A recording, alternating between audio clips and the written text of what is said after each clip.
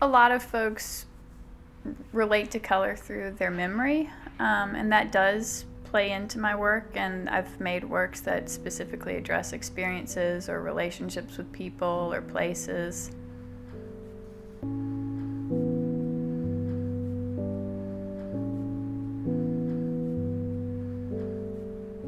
The quality of this fabric is nice because it's slightly translucent, and so in layering the strips of fabric, the colors have the potential to kind of mix with one another and also to just have light come through them.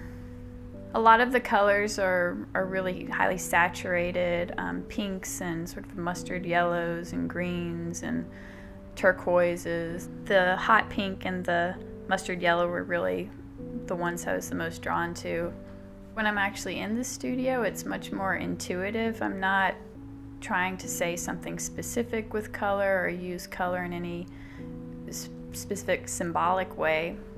It's almost like I don't even think about what I'm doing sometimes. It's just that I kind of have to, and I've done it since I was a child. Like, I've just always loved working with my hands.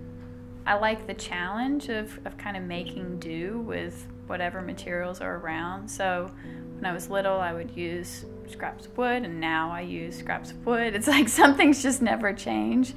I wanted to really engage the viewer by sort of forcing him or her to move about the work and find that sweet spot. And you know, it's quite likely that lots of people walk right past it and don't see it at all, but I kind of like that surprise or that reward for those who actually take the time and look.